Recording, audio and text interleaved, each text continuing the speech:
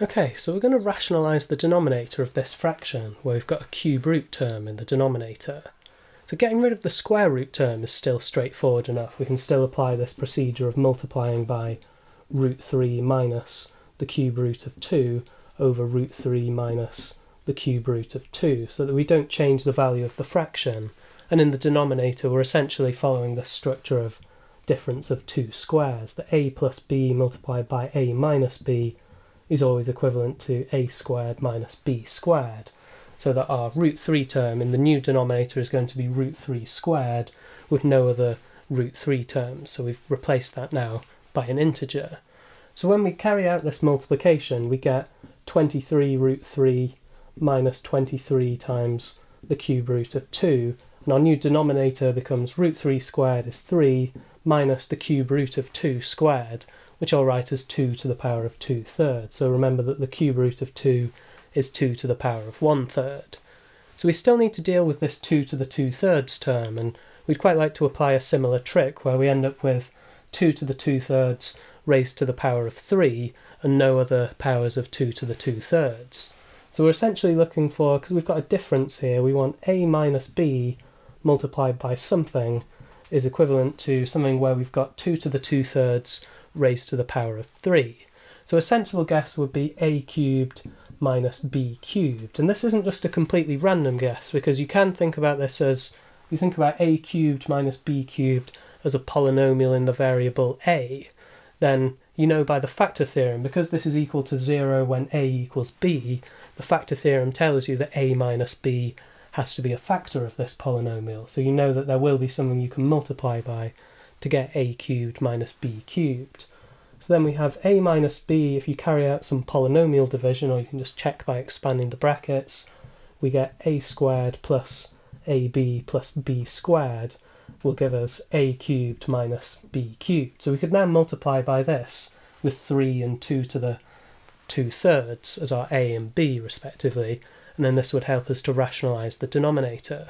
But actually at this point it's quite interesting to think about generalising this to not just third roots, but what if we had a fourth root or a fifth root or an nth root? And this generalisation is actually going to give us a little shortcut to help us to rationalise the denominator of the original problem. So if we went to, for example, deal with a fourth root in the denominator, then you can show that a to the 4 minus b to the 4 is always equivalent to a minus b multiplied by a cubed plus a squared b plus ab squared plus b cubed. And you can see there's this structure of a cubed, a squared, a, and then no power of a. And there's actually a more general result that if you have a minus b multiplied by a to the n minus 1 plus a to the n minus 2 times b and so on, all the way up to just b to the power of n minus 1, this is always going to be equivalent to a to the n minus b to the n. So this could help you deal with any nth root in your denominator. So you could prove this general result actually by considering this polynomial here as a geometric sequence where your common ratio would be b over a. So you've got the partial sum of a geometric sequence there. And this is really useful now, because if we think back to our original problem, you've got a square root and a cube root. So actually, if you could raise both of these terms just to the power of 6, then we could do this without having to expand a pair of brackets here. And you could have a minus b, if we apply this formula now with, so this is going to be equivalent to a to the 6 minus b to the 6, we just need to multiply by a to the 5 plus a to the 4 times b and so on, all the way up to b to the power of 5. And this will give us a to the 6 minus b to the 6. So our root 3 raised to the power of 6 is going to be an integer, and similarly the cube root of 2 is going to be an integer when that's raised to the power of 6. And now we need to multiply by this polynomial where we've got our a minus b corresponds to root 3 plus the cube root of 2, which we'll just write as 3 to the half plus 2 to the third. So here we'll have a is going to be root 3, or a is 3 to the power of 1/2. And here minus b corresponds to a positive 2 to the 1/3, so actually b is going to be negative, so you have negative 2 to the 1/3. And at this point you could actually take out a factor of a plus b instead. This would also work. You'd get a slightly different polynomial to avoid dealing with the negative b's, but we'll just proceed here with the negative value of b.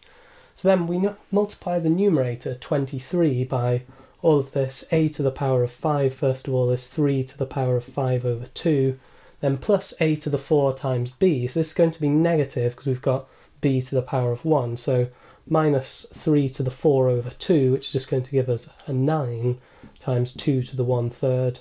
Our next term is positive because we've got a b squared, so the negatives cancel. So we have plus 3 to the 3 over 2 times 2 to the 2 over 3. And then our next term is going to be negative. We have minus a squared is just going to be 3 to the 2 over 2, or 3, multiplied by 2 to the 3 over 3, which is just 2. So this entire term is actually just 6, which is particularly nice.